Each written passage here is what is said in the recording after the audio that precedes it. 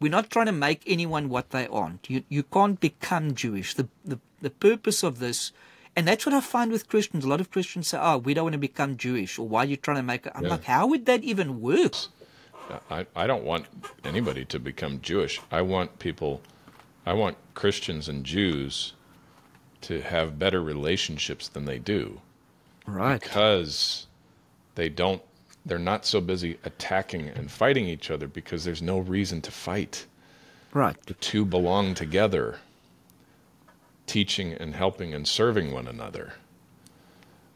I've had that conviction longer than I've known you, Rabbi. I've been like, wonderful. It's time to we talk about tearing down a wall. It's time to tear down this wall. Who else have we got?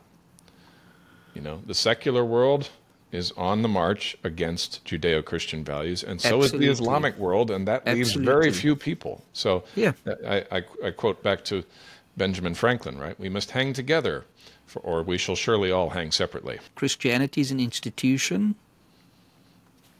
Judaism is an institution. I'm happy to acknowledge both of them are. I'm even happy to acknowledge that both of them have clear missions in mind. The point comes down to what is the obligation of either one of those two, and then to remember that they don't exist for their own sake. Yeah. They exist to point to something outside of themselves. And why I think I need to be pointing that out more is because too many Christians are finding the easy way out. Oh, Darren, you're just predisposed to love Judaism. I'm like, no, you're missing it. I'm predisposed to want the real version of Jesus. And that's not belonging to Christianity, certainly not. It's not even, I'm not even claiming it's belonging to Judaism, because Judaism is an institution. What it's belonging to is Torah. Institutions have purpose. I'm not denying the value of that, and that labels don't have, they have purpose. But like you said earlier, we need to challenge people. Do you know the history of the label you're taking? Are you fully aware of the backstory? Any Jew alive today that will ever be alive, that goes anywhere near the notion that Jews should not be evangelizing and proselytizing, doesn't know who they are. They're a terrible Jew. Because if you don't go back to Leviticus 23 and realize what our calling is to the nations, and yes, to the nations that don't like us even, then you don't know what it means to be Jewish, and you probably shouldn't say out loud that you're Jewish. Christians don't know their own history. And when I say their history, I'm not talking about biblical history, because Christianity's history is not Bible history. I mean, I don't think Christians often realize this. They get to spend every Sunday paging through the intimate diary of someone else. And they're comfortable with it. Oh, you see the Jews did this there. You see the Jews did that there. I'm like, yeah, you are reading our diary every Sunday. How comfortable are you to do the same with your diary? Yeah. With your Christian history and what your Christian history. And that's what I find puzzling when I say to Christians, do you know where your institution started? Like by the 4th century it became formalized. They don't know it, and they don't think it matters. And I'm like, that's rich. Yeah, that's rich. You spend all your time. I mean, I've had to listen to, and I've heard a lot of people point out what's wrong with Israel, and I can't get worked up because it is wrong. My heavens, if your brain's working, you open the Bible and one of our greatest kings commits adultery and murders someone, King David. Well, I don't know how you smooth that over. Yeah. I don't think there's a lawyer in the world good enough to make that look good. Can't make like it's not there. So I just ask Christians, hey, how about you turn that lens on yourself for a bit? What might you find? There's a black man here in the United States, a musician, and he goes and does speeches and gives talks.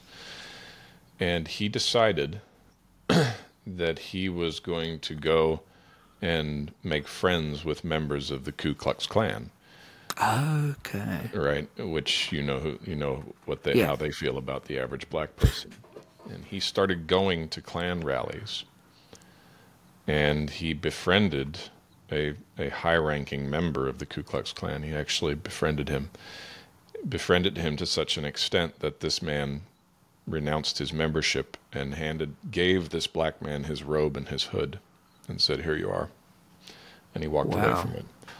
And I saw this on Facebook, and I commented, which I don't do very often, but every now and then something like that is really compelling. And I said, it's amazing what you can accomplish when you don't care about being heard and you're willing to listen to people who have turned to hatred because they're so desperate to be heard.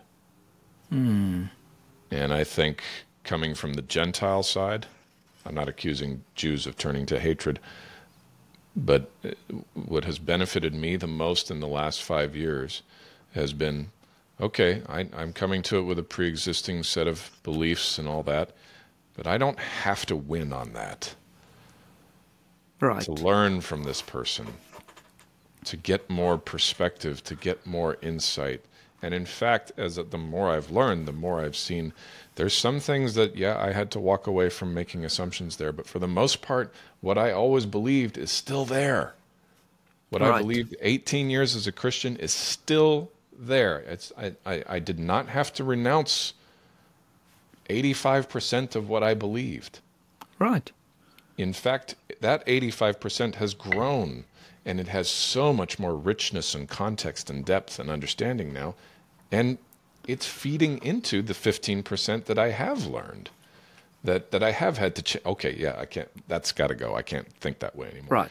But yeah. I haven't had to walk away from it, and I haven't had to suddenly become a legalist and, follow the rules and all this sort of stuff. I don't have to do that.